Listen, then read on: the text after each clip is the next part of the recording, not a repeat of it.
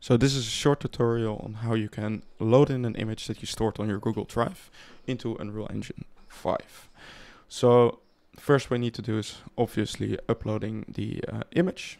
We right click on it, we go to share, and we make sure that anyone with the link can view this. So we're going to copy the link, open the link, and we need the actual ID of the file. So we're going to copy this. And then in Notepad, I will leave this in the description, you will need to paste the ID next to this link. So let's copy this and go to Unreal Engine. We're going to make a new blueprint class. We make an actual Google Image Drive. Open it. Event graph. In this instance, I want to load it in the moment the actor starts playing. So we need to download the image, and the link we just created, we paste it over there.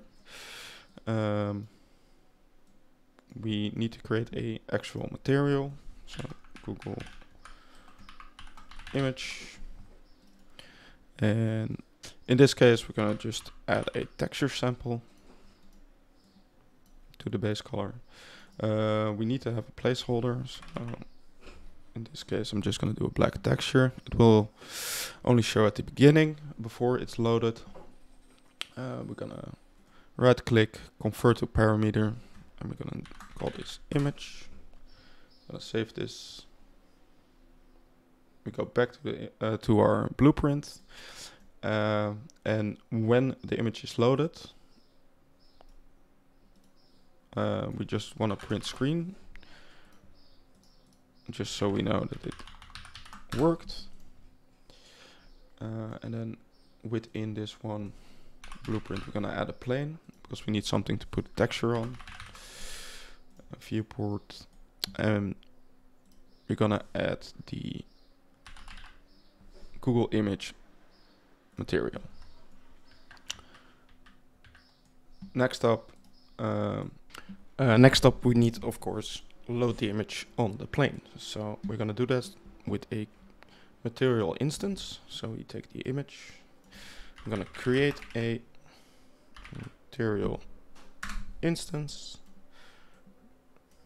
We're only gonna do this when we have success, and we have to select the same material that we just created, so we get access to the parameter of image, and then we're gonna set the texture parameter value.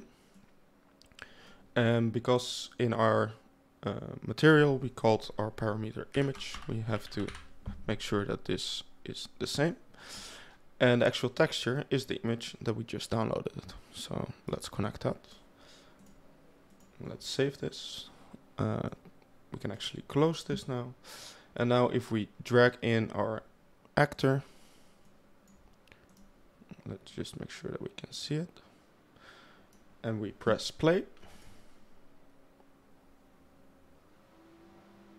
We see that the image from Google Drive is actually loaded in.